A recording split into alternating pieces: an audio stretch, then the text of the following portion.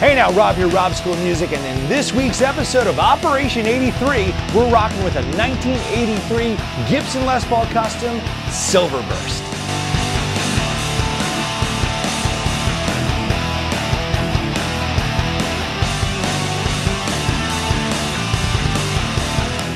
If you guys have been following the channel for a while, you know that I am on a quest to collect as many guitars from the year 1983 as I possibly can find. I've already gotten an SG, a Les Paul Standard, a Telecaster, a Stratocaster, an ES335, a Flying V, and a P-Bass, but this may be the crown jewel. This is a Gibson Les Paul Custom in a Silverburst finish. They didn't make a lot of these that year. This guy's a little banged up, you'll see in the photos above.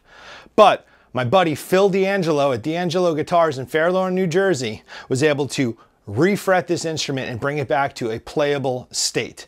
When I first got this guitar, it came from some beat to crap Goodwill store on Reverb. They told me it was in great condition. I bought it, I paid a little bit more than I wanted to, and then when it arrived, the case stunk like a billion cigarettes had been smoked inside of the case. The guitar stunk, and beyond that, I knew it had some damage. There's some weird repaint on the neck, which looks like primer paint.